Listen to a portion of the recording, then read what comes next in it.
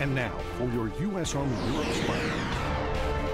Aviators from the 12th Combat Aviation Brigade and soldiers from the 173rd Infantry Brigade Combat Team Airborne, along with Air Force F-16s from the 510th Fighter Squadron stationed at AVIANO, Italy, joined together in Grafenwöhr, Germany to conduct a combined arms live fire.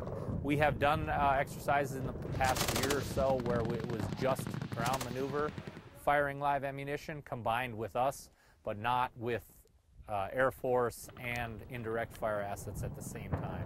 The exercise helped members of the 12th CAB in their preparation for deployment later this year to Afghanistan in support of Operation Enduring Freedom. The integration of air assets, indirect fires, and direct fires is absolutely something that paratroopers and soldiers downrange are going to encounter. To be able to build that scenario in a training environment is priceless.